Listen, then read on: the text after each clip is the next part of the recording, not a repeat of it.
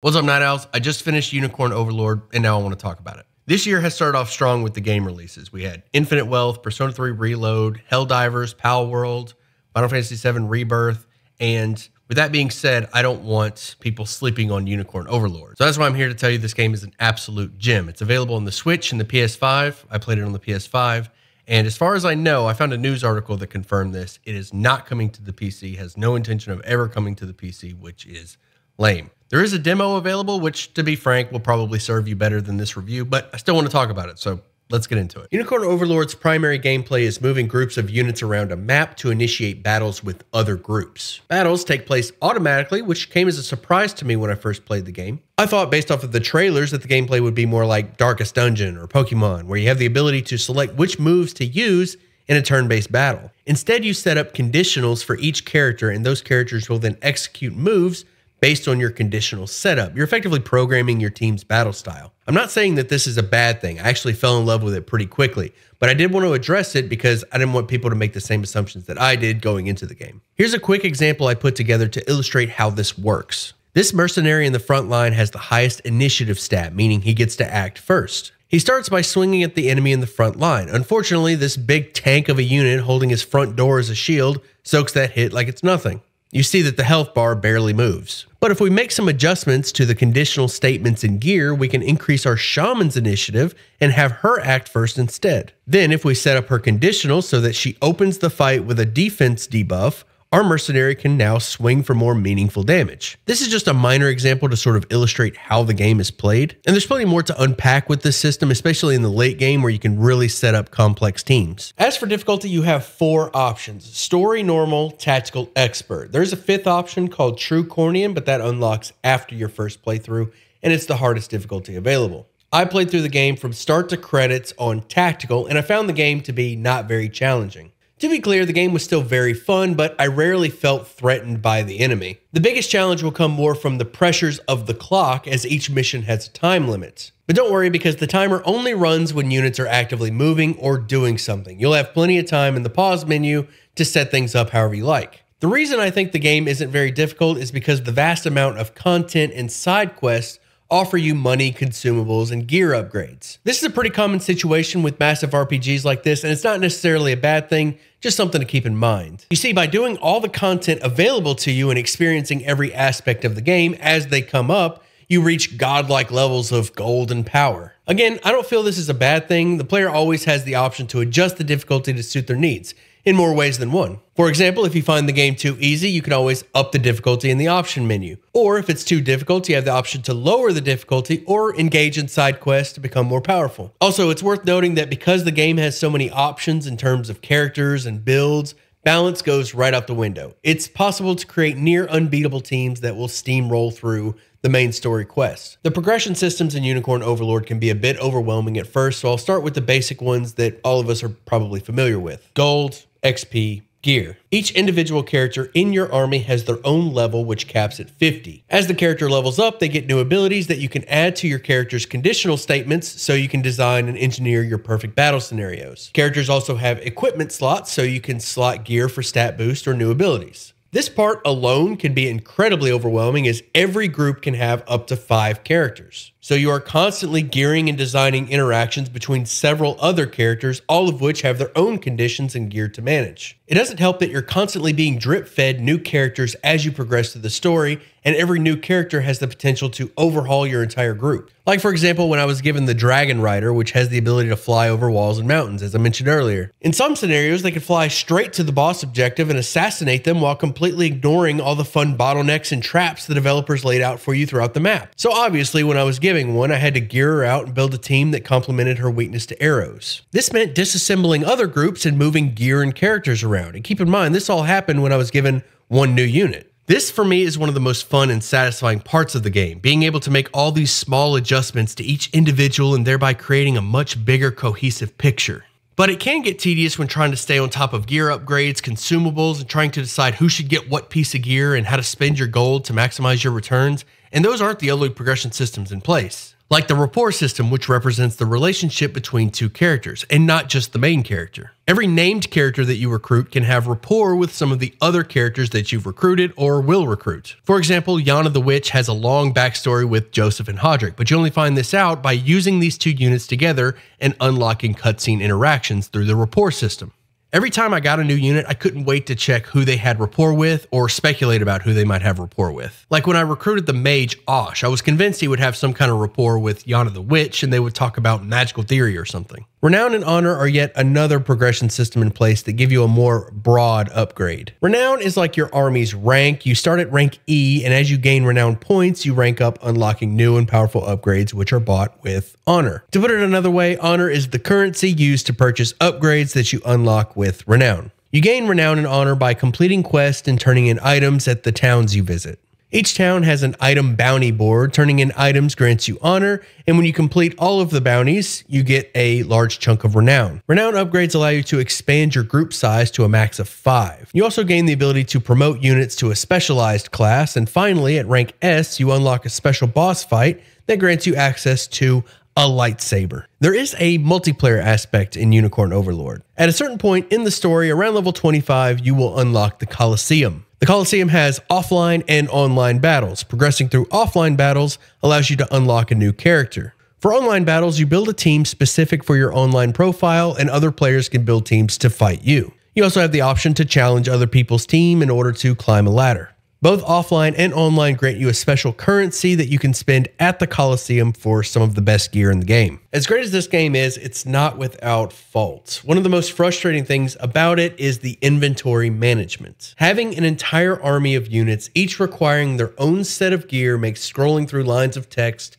to equip and change gear a painful experience. There is a sort feature, but it's not great. There's also a way to flag items as favorite, which would be a strong feature, but it only works on a single instance of an item. You can't, for example, favorite a type of item, like this amulet that gives you more actions. It's a solid piece of gear on literally anyone, so of course it would be a good idea to favorite it. Unfortunately, each individual piece needs to be favorited. Like, why don't these items stack? Another example are these eggs, one of which gives double XP and the other gives double gold. I would have liked to have seen some equipment builds like they have with skills. With skills, you can save loadouts, which allow characters to have multiple builds to use in different situations, but this is not the case with gear. So for example, let's say I'm facing off against a boss, and I know that that boss is going to give me tons of XP and tons of gold. I would have liked to have had a method to switch to my farming build to double the output of the gold and the XP. The story of Unicorn Overlord's pretty straightforward. Big Bad is doing big bad stuff to gain more power. It's nothing groundbreaking. They clearly saved all of the good writing for their subplots and character interactions, which are top-notch. In the opening cutscene, we're introduced to the Queen and her most trusted knight, Joseph. The Queen leaves her young son, Elaine, the main character of the story, with the knight Joseph before heading off to face the big bad who is about to overthrow the entire kingdom. Joseph escapes with Elaine to a populated island in order to hide. We then fast forward 10 years, and this is the time the main story takes place. Now that the entire kingdom has been taken over and Elaine is an adult, it's time for the Liberation Army to start looking for allies in order to take back the kingdom. At the end of what I consider the tutorial, we learn that the Queen was not betrayed by her most trusted knights, at least not all of them. Instead, the villain used magic to mind control them. This is great because it sets up the bosses we face as potential allies. Even the evil characters who are not being mind controlled are still given the chance at redemption by joining our Liberation Army. It's well done because you get to experience what makes a character unique by facing off against them directly, and after seeing just what it is that makes the character work, they are then added to your roster. As for the map, it's divided into 5 continents. At the center, or the core if you will, is Cornea. See what I did there? Cornea is where the capital is and serves as our starting area. Surrounding Cornea are the 4 kingdoms that you'll be recruiting for the Liberation Army. Dragonhold, the land of dragons. This is where you'll be recruiting wyvern riders and bandits to your army. The reason you find so many bandits and criminals here is because this land is also where they send undesirables. In Dragonhold, the king was killed by the big bad evil army, and the main character wants to go help the king's son retake his rightful kingdom. In doing so, Dragonhold will pledge their support. Elheim is the land of the elves, including the dark elves, which live underground. The land is a magical forest with a massive tree that provides the elves their magic. The big bad evil army has marched on the elven lands and taken over and also threatens to burn the place down. Bastorius is to the north and is a vast frozen tundra. The land belongs to the Bestrels. This is where you'll recruit the were creatures into your army. The big bad evil army stationed here has discovered an artifact that causes Bestrels to frenzy. Within the chaos, the big bad can gain control. Albion is the land of the church and angels. This land has my favorite subplot. The big bad has infiltrated the church and has taken over the leadership. I won't get into how, but this part of the game has the best writing, dialogue, and story in my opinion. There are a lot of characters in Unicorn Overlord. By the time I rolled the credits, I had a team just shy of 50 characters, and I'm certain I missed some. Plenty of knights, bandits, were creatures, angels, dragon riders, griffin riders. Every single one of them a potential husbando or waifu, and all of them voiced. I'm not going to go through the entire cast, that would take forever, but I do want to mention a few of my favorites. Early on, you're introduced to your childhood friend Lex. Lex is a screw-up, like hilariously so. He fails at everything from combat, decision-making, scouting, even cooking, but Lex as a character is a treasure and is one of my favorite characters. My nickname for Lex throughout my playthrough was Magikarp because I was convinced that although he may be useless now, there will come a time where he will evolve into a powerhouse that will carry the team. He didn't, but I still used him all the way to the last boss without regret. Anyway, in order to mitigate disasters because of Lex, he is given a babysitter named Chloe. Lex is voiced by Stephen Fu, who also voiced characters in Like a Dragon, Triangle Strategy, and Fire Emblem. Chloe is voiced by Heather Gonzalez, you might recognize as Yukari Takaba in Persona 3 Reload. Osh is a hilarious character with some amazing one-liners. As per his description, Osh never got the praise he needed from his mother, who eventually passed away. Now he's desperate for recognition, so you end up with lines like this. A little praise, please. A chance to earn some praise. Not so useless now, am I? Did you see that, Mother?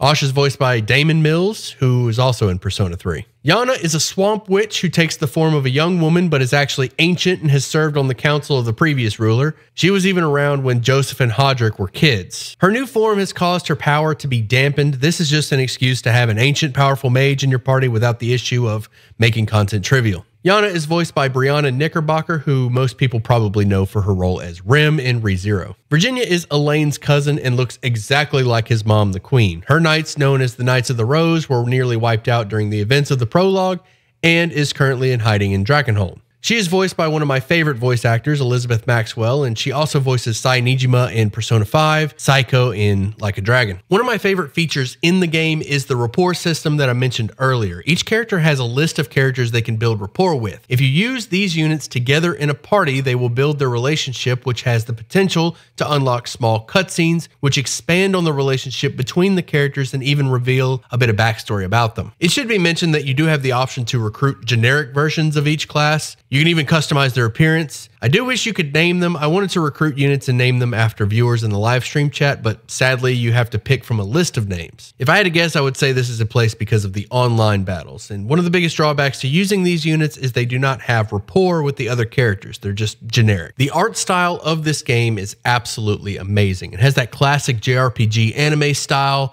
The character designs are very well done with a generous amount of thirst. I think that the artists in this game really love women's legs because a lot of the ladies in this game just aren't wearing pants for some reason. A few of my favorite designs are the Witch, which has a comically large witch hat, bat familiars, and this hypnotic hip swaying. The werewolves look so vicious with their hunched forms, ragged fur, and red eyes. Also, the kilts are pretty interesting. I'm also a fan of the Dragon Rider's design, and if you're one of those people that feel compelled to point out that it's not a dragon, it's a wyvern. Wyverns are a type of dragon. I'm prepared to die on this hill. But easily my favorite design is the Shaman, which when promoted becomes a Druid. After being promoted to Druid, they stand up straight and they're covered in tattoos. They also have this more imposing looking skull helmet. It's unfortunate that the named Shaman you find in the game, named Selvi, doesn't have this helmet because, you know, you have to be able to see her expression. Still an awesome character, but after seeing other Shaman in the game, I just found myself really wishing she would put the helmet back on. The music in Unicorn Overlord is this orchestral style. Hitoshi Sakamoto is credited as the producer. He composed the music for Ogre Battle and Final Fantasy Tactics, and then went on to create his own studio, Base Escape, which is the very studio that did the music for Unicorn Overlord. Mitsuhiro Kaneda is credited as the music director. He did work on Tactics Ogre Reborn. Probably the most notable credit other than the producer, Sakamoto, is Yoshimi Kudo, who worked on the little-known title known as Elden Ring. You'll hear his work in the Lich Dragon Fortisax boss fight.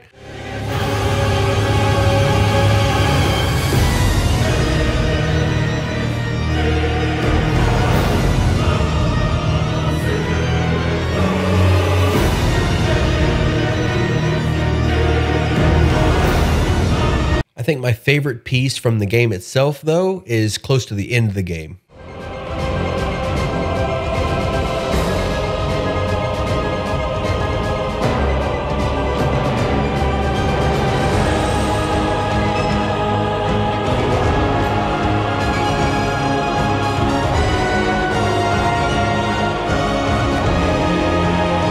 Unfortunately, the entire Unicorn Overlord soundtrack was removed from Spotify for reasons I can't even imagine. To wrap things up, I want to talk about recommendations. Basically, games that if you like to play these, you'll like Unicorn Overlord, and vice versa. If you like Unicorn Overlord, you might like these. I never see reviewers do this, or anybody that covers video games kind of like consolidate games that if you like these, you should play these other ones. I haven't seen that. I thought that would be pretty cool. The first one, Tactics Ogre Reborn, easily. I've put a lot of hours into this game, and I can tell you the art style, the music, the overall vibe, the story, definitely right there with Unicorn Overlord.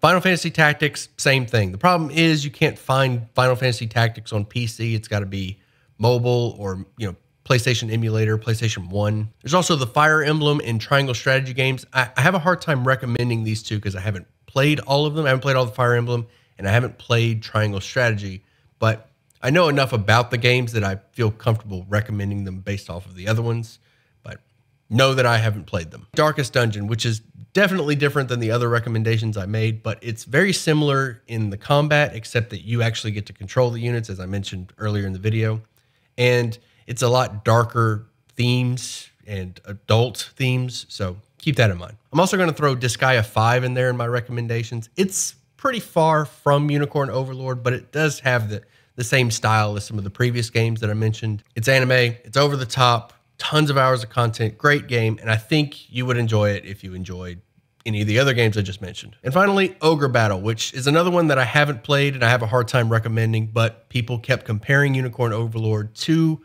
Ogre Battle, saying that they're very similar, so I'm going to throw it out there as something to try. Maybe I'll try it in the future as well. Let me know in the comments. Thank you for watching. I hope you enjoyed it. I hope this was informative. And I just want to say that a lot of reviewers, I get the feeling sometimes that reviewers don't actually finish the games or don't play a game enough to review it. So I want, for full transparency, I want to live stream all the games that I review from start to finish, from start to credits at the very least. And that is the case with Unicorn Overlord. I did live stream the entire game that I played through it on Tactical, and that is available in the playlist section of my channel. If you're interested in that, it's like 85 hours, but at least it's there. I could say, hey, look, I played this game. I finished it. There you go. That's all I got. You have a good one. I'll see you at sundown.